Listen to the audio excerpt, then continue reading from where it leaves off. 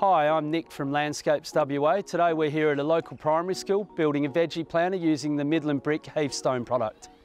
So the benefits of this product is that it's a mortarless product, you don't need cement, and one person can build it in a day. The tools we'll need for this project are a long straight edge, a set square, a tape measure for the initial set out, a rubber mallet, a shovel for excavating, and just another shovel for moving of the sand and preparing of the area, gloves, and obviously the blocks.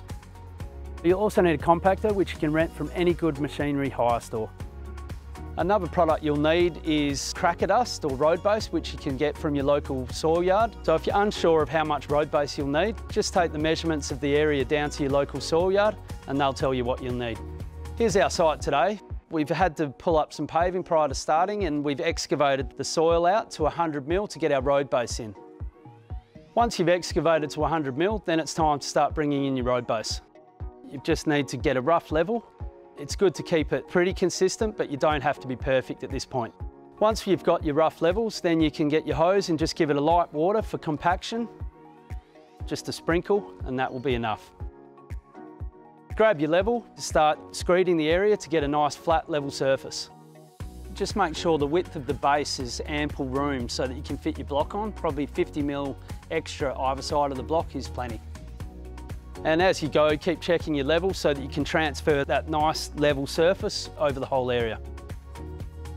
Once you've got your rough levels, bring your compactor in, run over the area a couple of times, and then it's ready for screeding.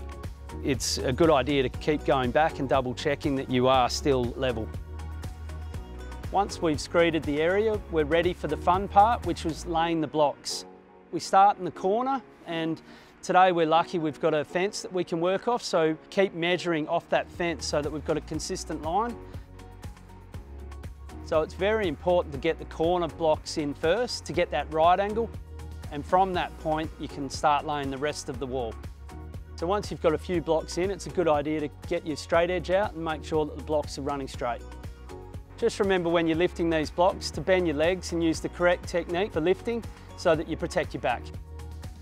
It's a good idea to go back and just double check everything using your spirit level and your straight edge. So depending on the height of the wall and the soil type it's being installed on, you may need to fill the voids and the cores with some more of the road base we used earlier. Check the website to see what requirements are for the infill of your wall. For the wall we're building today, we don't need to do the infill, but for the purpose of the demonstration, we'll show you how to do it now. Now you can move on to your second course, starting with your corner block. Just keep checking that everything's straight and level. So far so good, we're on to our third course, and now we're ready for the capping. To get a nice neat finish, you will need to do some measuring and cutting.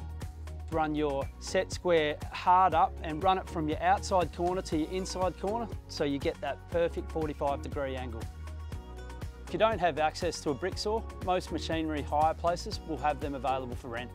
And if you're not comfortable with cutting, most machinery hire places will be able to do that for you. When you're installing your capping, just make sure that the front edge is flush with the rest of the wall and that the locking ridge at the back is lining up as well.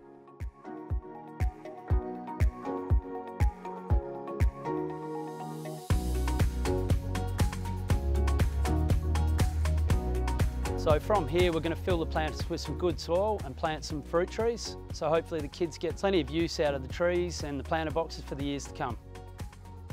For any more information on the Heathstone product, follow the link on the screen to the Midland Brick website.